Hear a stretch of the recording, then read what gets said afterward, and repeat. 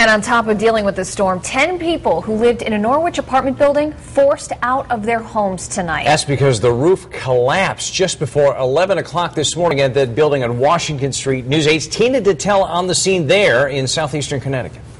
Folks who live in this building tell me the roof wasn't in the greatest shape anyway, but now it's downright dangerous. The woman living in this corner apartment reportedly described the collapse as sounding like thunder, and then she saw insulation fall past her window. 10 people forced out of their Washington Street apartment building in Norwich because of heavy snow. The whole face of it, the bricks are coming off, the whole top of the overhang of the roof's all falling apart. In New London, these guys had their own problems. He has to go to work, so we're just trying to pull out the car. We got stuck, so then we pulled out the truck so we can tow the car. Then the truck got stuck. It's hard work trying to get to work. Domino's is delivering, right?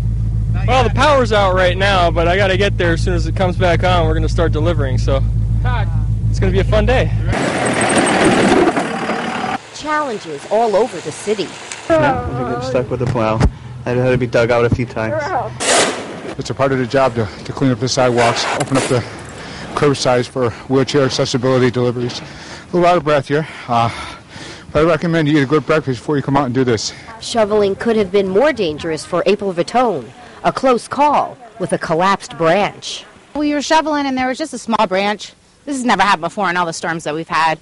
And then went inside and we heard loud crackling, kind of sounded like gunshots. Came out and just branches all over the place. The danger here continues. A couple of the branches which have broken off are actually resting on power lines. On the scene in New London, Tina Dettell, News 8.